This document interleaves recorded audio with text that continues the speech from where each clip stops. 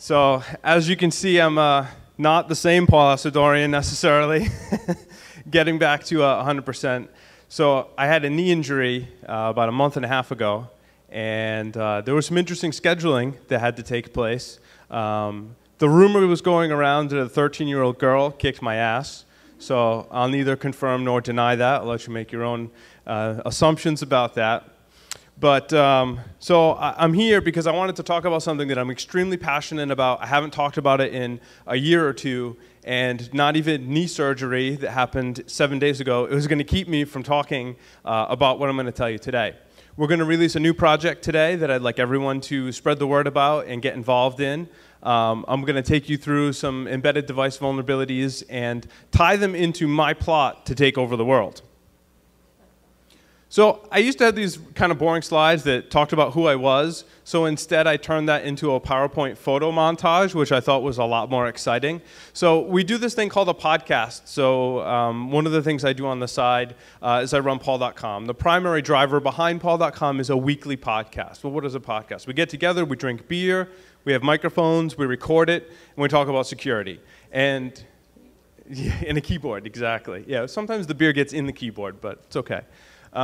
So we've been doing it since about 2005, about 200 episodes, we get some awards, blah, blah, blah. Thursday, 7 p.m. Eastern Standard Time, you can listen live. We also release it later for you to listen to in iTunes as a regular podcast. We also like to hack naked. Now, a lot of people ask me, why hack naked? And I'll answer that question with a question. Why not? So that's the hack naked. And we also like to drink beer, lots of beer. Beer is wonderful. We drink a lot of it on the show. We try and drink a different kind of beer. If on the show, if you have a suggestion about a beer you would like us to drink, please send me an email.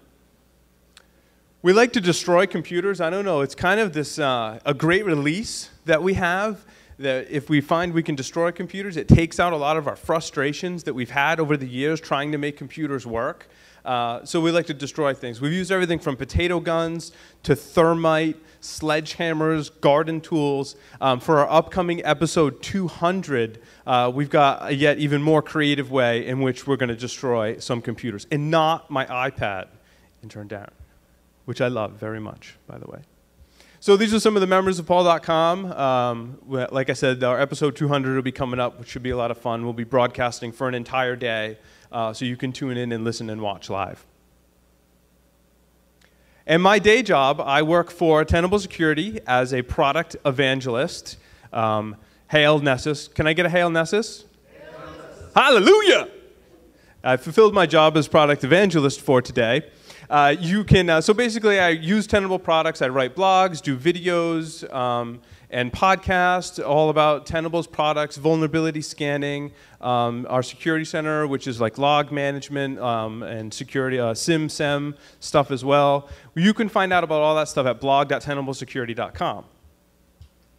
So now, taking over the world. The first part of this presentation I wanted to cover, well, how would you actually take over the world?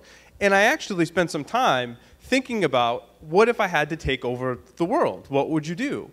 What would be the things that you need? We're geeks here, right? We like requirements and specifications. Maybe we don't like them, but we talk about specifications and requirements. So what are the specifications and requirements in order to take over the world? Any guesses? Anyone? What would you need to take over the world in a general sense? Army, yeah. People, that's good. To get people, you might need money, right? Money helps. I like money. Okay, so I actually, and I was talking about this with my wife too, and she's like, you're really disturbed. I said, well, you married me, so what does that make you? Money was the first thing I said. So you can buy stuff like armies and people and stuff and big cigars and stuff like that. Power. So you need the ability to be able to influence those people to do your evil bidding. And of course, stealth. If everyone knows about your plan to take over the world, they're going to point the finger at you and say, well, why should you be in control of the world? Now, we already convinced John here over lunch, and he wants to join my clan. So anyone that wants to join my clan to take over the world, please come see me after. So, you know, if everyone knows about your plan, they're going to try and squash it from the beginning. So you have to have some stealth when you're taking over the world. So then I thought about, well, how would I apply these elements to embedded device hacking in order to take over the world using what I know about weaknesses and elements and properties of embedded systems that we have today. So to gain power. And I thought about where embedded devices sit in our environments and sit within our networks. And I said, well, you know what? There's a lot of information flowing through embedded devices. I mean, how many people are using the wireless network here today? It's like, no, not me. Well, maybe you're using your 3G connection or your Verizon connection. There's some embedded systems that are set up capturing your information and passing it along, whether it's the wireless access point that's grabbing that information from within the room, passing it along probably to another router or embedded system. And if you're capturing that information is power. Everyone saw the movie Sneakers, right? It's all about the information, Marty. Yeah. So, you know, and the ability to manipulate this information and change it or manipulate it in transit is a very powerful thing as well. So, and of course, with power, you want to be able to control large numbers of computers and lots of information. Well, rather than going attacking each one of your laptops individually, taking a thumb drive, maybe putting it into Tim Hare's laptop, maybe doing a wireless man-in-the-middle attack and getting a couple more, by capturing and compromising one embedded system that is somewhere capturing everyone's information, I can, in one compromise, get everyone's information all at once. So it has that property going for it as well. Now, speaking of power, you want to be able to control things that you can influence yet even more power with, like electrical companies, power companies. There's tons of embedded systems where, conveniently, security has been ignored completely, for the most part, in all of these various industries. Now, I mean, this is a totally whole separate talk altogether, so I won't go into too much detail here. But great resources. If you see Travis Goodspeed here, you know, grab his ear. He's more than happy to tell you about them. He's doing something very similar to what we're doing with our project and trying to raise awareness about vulnerabilities that exist, and in his case, exist in control systems. Josh Wright is another researcher that publishes some great information about control system security as well, especially Zigbee embedded systems. So we need to make money. We need to make lots of money. So I thought about which embedded devices could I target that would make me money. And video games were the first one to come around. The video game industry is a huge industry, multi-billion, billion, a lot of money, billion probably, right, flowing through this industry.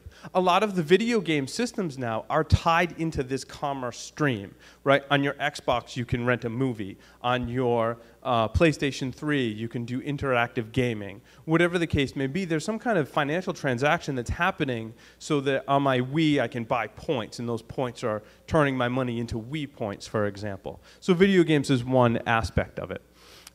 Entertainment.